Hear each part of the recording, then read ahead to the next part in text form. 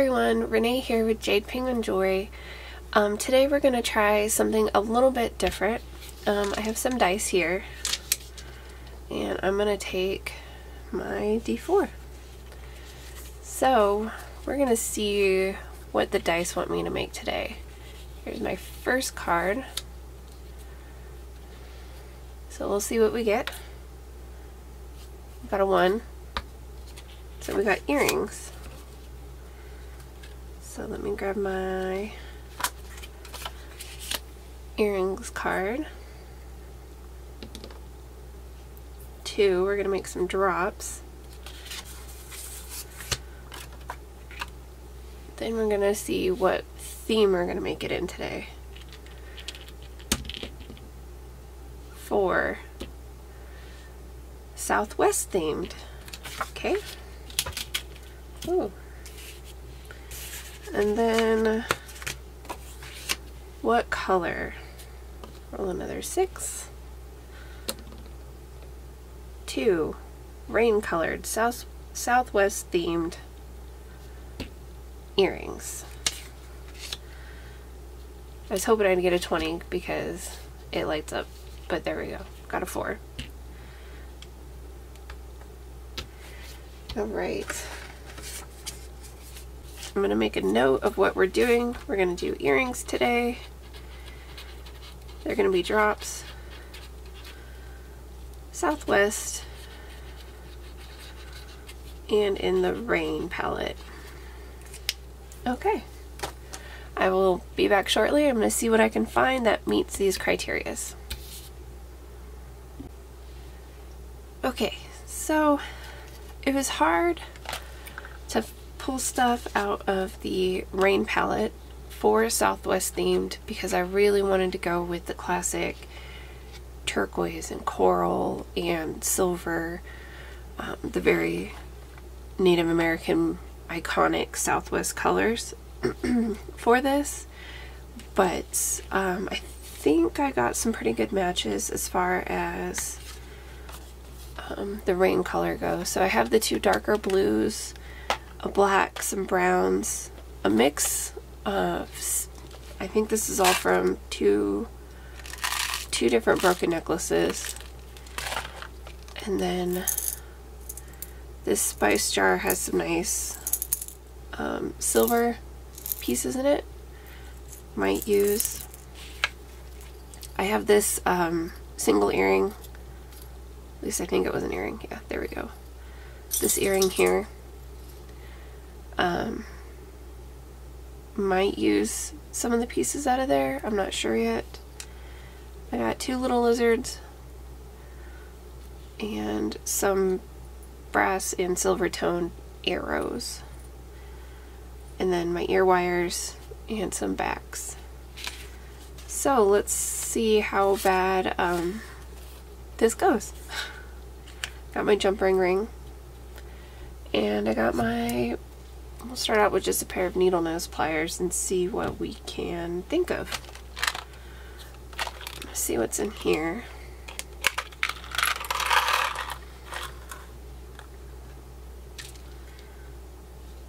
Got some randomness in this one.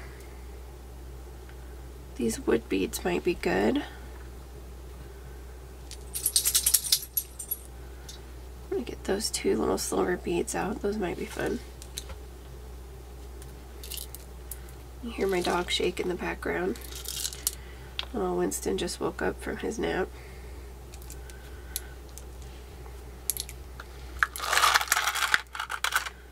Okay, we're gonna see what we like out of this.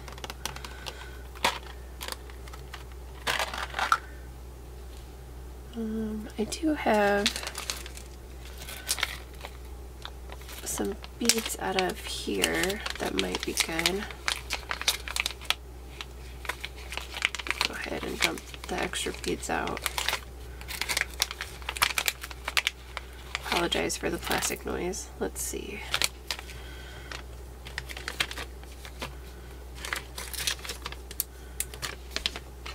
Alright. So we got some sets here. That's a good blue. It's a little bit lighter than on our card. Might go with those dark ones. Okay, I'm going to keep those out. These are becoming very chunky very fast.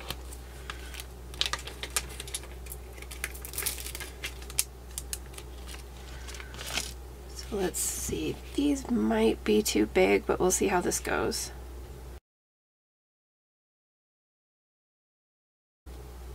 I don't know, these might be long drops if we do it like this. Let's see, I'm gonna grab some eye pins and see how long we're getting.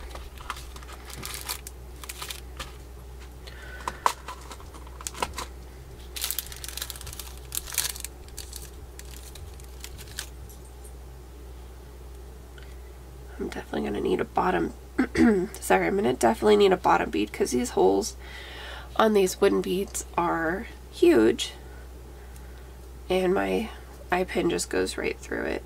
So let's see if we can put maybe the blue guys at the bottom, then the wooden bead. I'm gonna go white on top. No, let's see.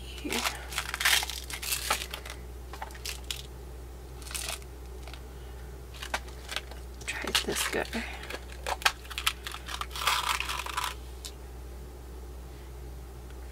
Those might be good. Those are a little bit shiny compared to the rest of the beads I got going on.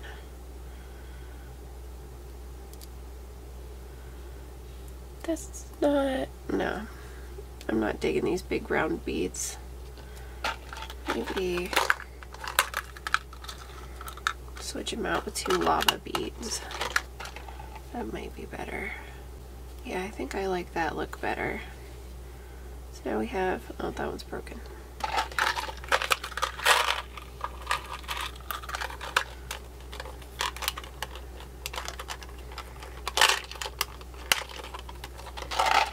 Okay, let's try this again. Lava bead, blue bead. Now the question is, what's gonna make them southwest? The little lizards at the bottom?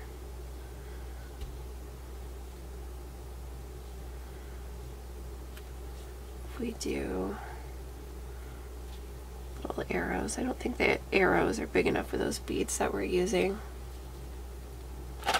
Here, I'll scoot this stuff up so I'm not working at the bottom of the screen like I did in my last video. Let's see.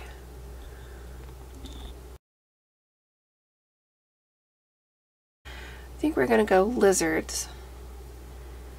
And I don't know if the lizards need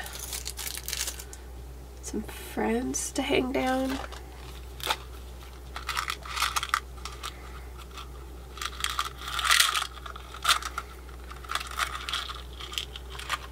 Let's see.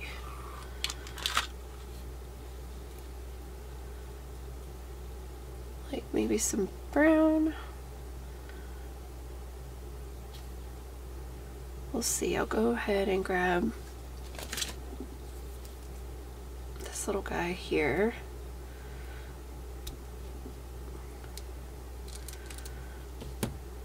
And round nose pliers.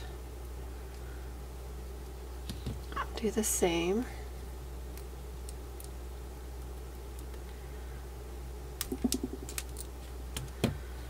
Alright, so we have this first bit.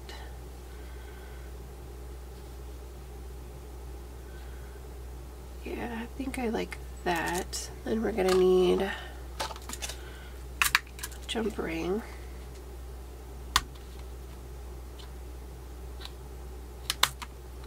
This size. 1, 2. Put my jump ring on. So if this is your first time watching one of my videos, hello, welcome. I'm a crafter and I dabble in a lot of different crafts, but mostly jewelry. I like to use this tool, which is called a jump ring, because it saves my nails from trying to open jump rings, like if you want to hold it and brace it in between your fingers.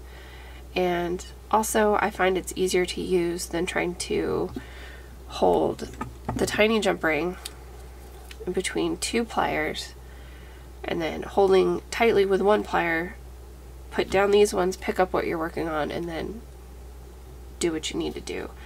So I like using the jump ring. So let's see. There's our little lizards and some blue. Let's see if we can't get some of that brown in there. So I'm going to get a head pin for that.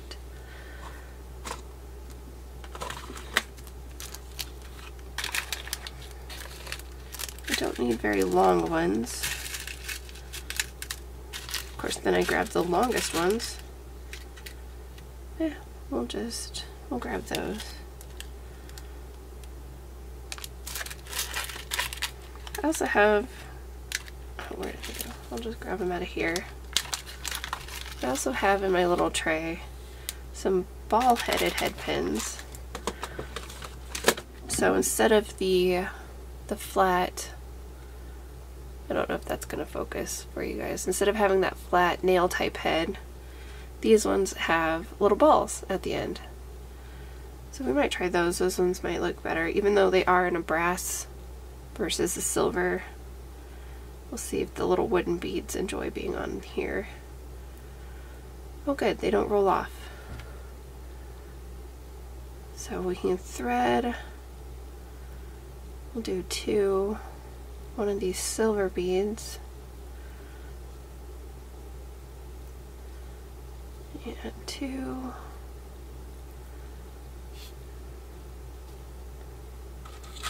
I'm gonna have to get another one out.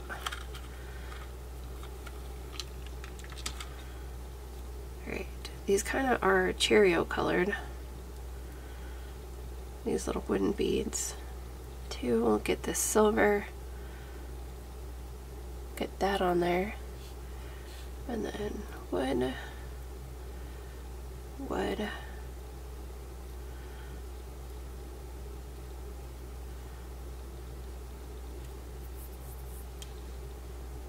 I kind of like that. That's all right. Let's see. One-step looper tool.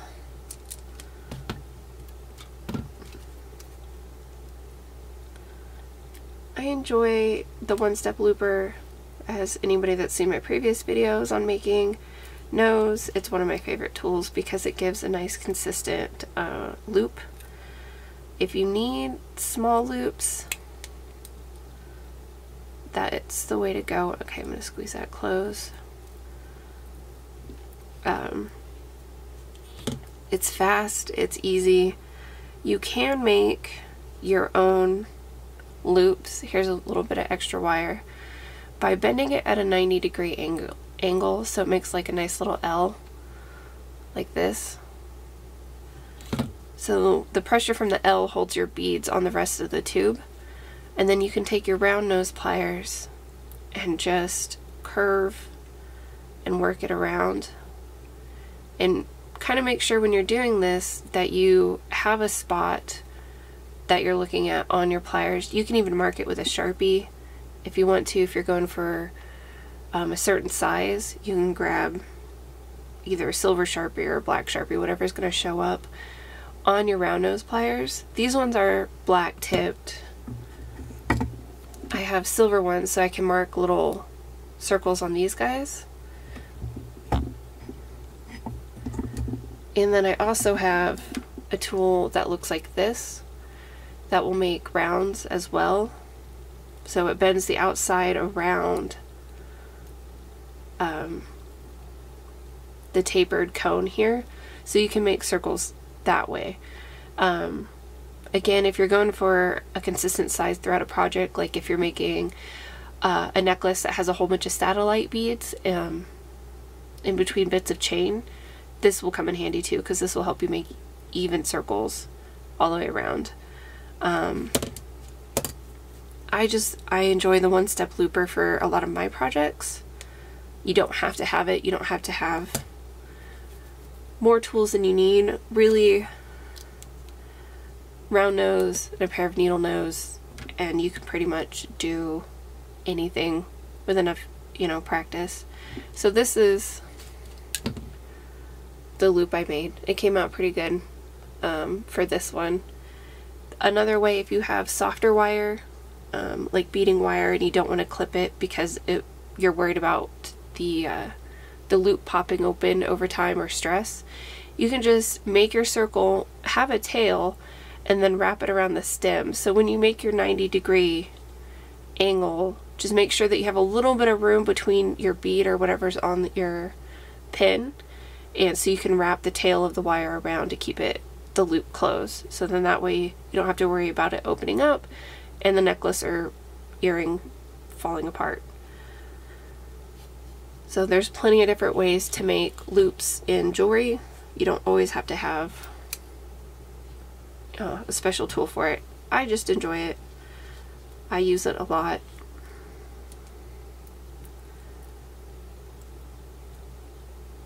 Okay, so I'm going to use it here. It cuts and rounds all at the same time.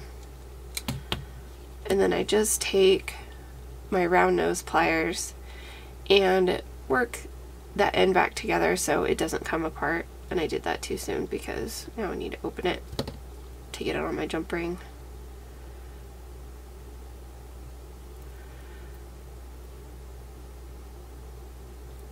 There it goes. So get my needle nose and twist it back and give it just a little bit of a squeeze to make sure that it's closed so nothing tries to escape off of the jump ring. There we go. So I'll grab a big jump ring and I'll show you that when you're opening a jump ring, some people have the urge to pull it apart, but if you twist it open, like you're opening a bag of chips, like this motion, it's much easier to get whatever you need on, and to close it back up, opening the bag of chips in the other direction, to keep that circle shape. If you pull it open, like if I had my 2 pairs of pliers and I just pull it like this, put my stuff on, and I go to close it back up, it's much harder to be round.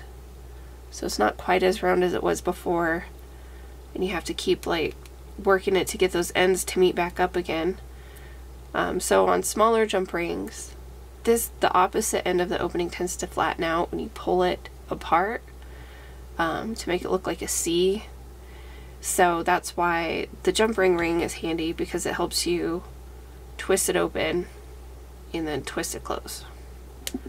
So there's a little tip for jump rings if you are wondering why your jump rings get flat on one side when you open it like a C. This gets flat, then you try to bring it back together and this will stay flat and it'll kind of start to be an oval shape. Anyways, back to the earrings. So these are kind of Southwesty, blue jean, blue earrings. I don't think we're going to add any more to them just because they're going to start getting heavy. Some people have ears that they can handle heavy earrings on. I have seen ginormous earrings in my Goodwill boxes, and more power to you that you can wear something that big. I would drive myself insane wearing something that long. So there we go. We have these opened. twisting it back close. And push it just a little bit in. Make sure it's snug. Put these little earring backs on.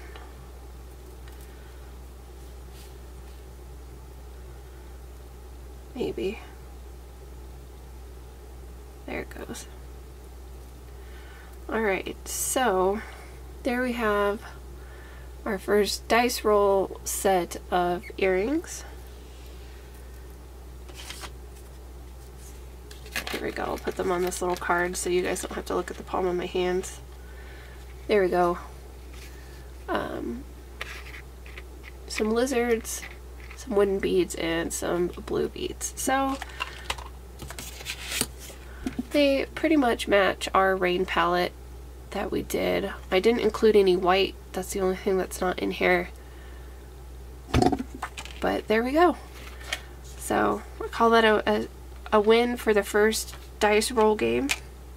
And I appreciate you guys sticking around and watching me struggle through that.